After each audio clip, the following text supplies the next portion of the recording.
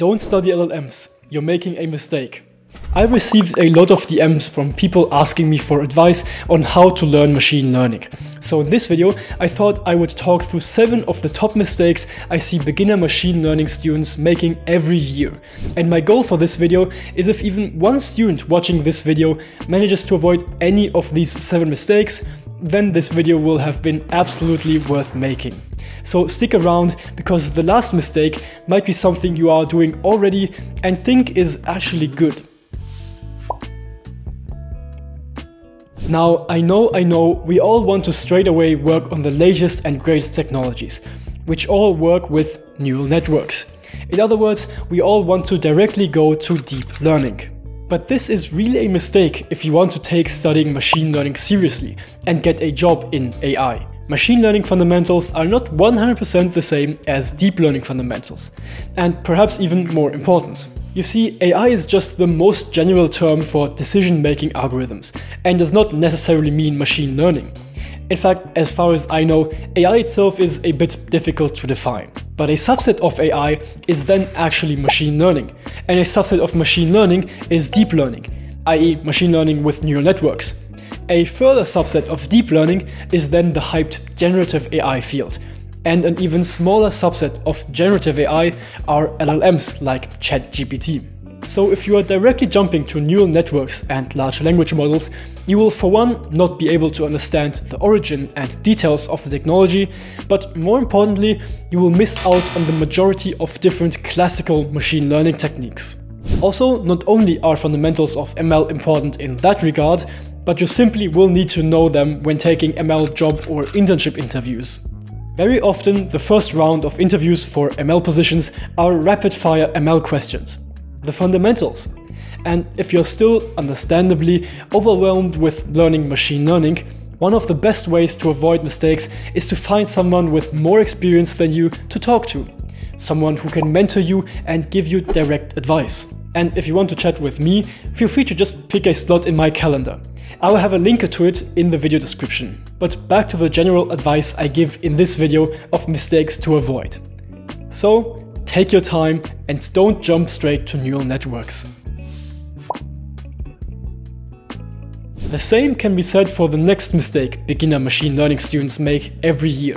Because of this mistake, you will very likely fail ML job interviews. You might think, since you want to be an ML engineer or even researcher, why should you care too much about annoying algorithms and data structures? Damn those binary decision trees, heaps, and sorting algorithms. Why should I care about how to sort a list? I'm developing artificial intelligence, not implementing some user database or backend or a new button to add an element to a shopping cart. But I'm sorry to tell you that all the ML and deep learning knowledge has to come on top of algorithms and data structures. This is especially important to know if you're coming from a pure math, data analysis or other background. Now, I will be honest, you will probably rarely need that knowledge in your real job, as do normal software engineers, but these coding problems will very often still be part of your ML job interviews. Perhaps you will not have 5 coding interviews in a row with Stack Overflow hard questions, but that just depends on the position and company you are applying to. These coding interviews are used to assess your problem-solving skills, just as it's done for normal software engineers. So even though you want to work in machine learning, don't ignore algorithms and data structures. Now, you are right. In today's time, you practically don't need math for machine learning. But if you think that, you are also wrong. Yes, all popular libraries take care of pretty much everything that involves math, like gradient descent, so you don't have to know how to compute the derivative of a function. You see tutorials on how to train a neural network in only a few lines of code and think that is machine learning. That is what you will be doing at your job. But if it were so easy, much more people would be doing it. If you really want to have a deep understanding of what is happening under the hood, and if you have to debug a model trying to figure out why it is not learning, you need to understand the fundamental math. And this is even more true if you want to actually develop a new method. You then really have to know the math. For example, why do people use the dot product to measure the similarity of two vectors? If you really took the time to understand why that is, you can understand when to apply it in other use cases. I know math is scary, and with all this I don't want to discourage you to learn ML. It's rather the opposite. I would love to inspire you to really learn machine learning and avoid mistakes that beginners very often make.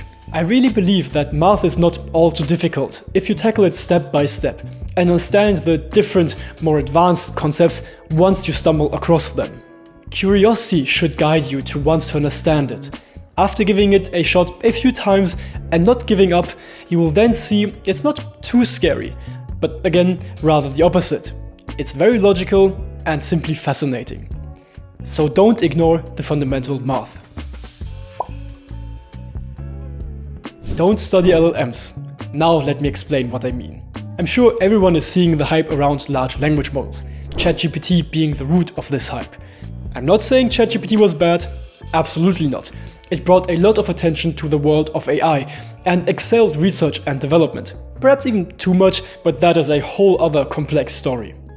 But all of a sudden, every beginner ML student wants to eventually work on large language models, ignoring other fields that might interest them even more or might perhaps give them a better chance of getting a job because of lower competition. It's like wanting to open another Italian restaurant around the corner, where there already are 4 other. Perhaps you have better chances of success if you start an Indian restaurant, and perhaps you enjoy it even more. There are so many different fields of study in machine learning. Reinforcement learning, evolutionary learning, or graph neural networks for chemistry, biology, think of AlphaFold, or street networks. There is audio processing for generating voice, understanding voice, translating in real time, or there is simply applying machine learning to specific domains, for example medicine, and so much more.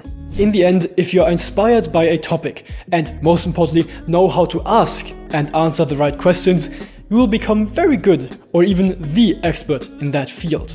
Being stubborn and only following the current hype can work, but in most cases is not the best option. Open your eyes to the vast amount of different options you have with machine learning and find something unique to you and your interests. Don't have a rigid mindset. Where do I start, or what is the best way to learn machine learning? These are the easiest but also most difficult questions to answer. In most cases, they imply that there is only one way of learning ML. And if you ask different people, they will most likely say different things. So beginner ML students think those recommendations are mutually exclusive and then get confused. The right answer is there is no single right or wrong way to learn machine learning or a place to start. The best time to plant a tree was 20 years ago.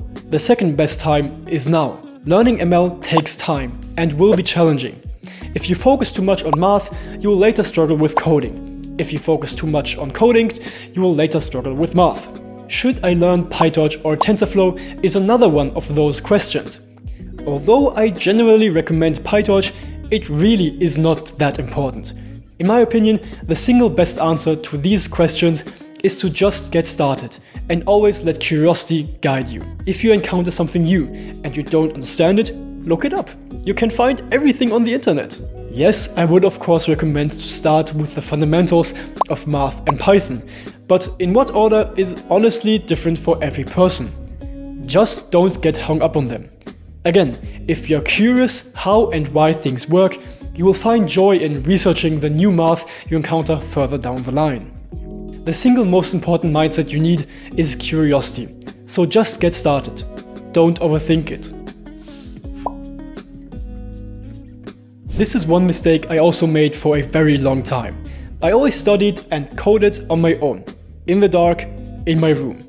But there was a time where I did work on a project with a very good friend of mine, and those long nights of debugging and studying were really the best times of learning anything. If you ever feel like studying ML is draining, ask yourself, how could this be more fun? One answer could be to simply listen to music you like while studying. But one even more significant way of making learning machine learning more enjoyable is by doing it with a motivated friend. And the motivated part is important. You have to be on the same page when it comes to putting in the time and effort. Then, when studying together, you can ask the other person for help if you don't understand something. You can quiz each other, work on projects together, and suffer together. Just having someone silently studying beside you is such a boost in productivity and fun.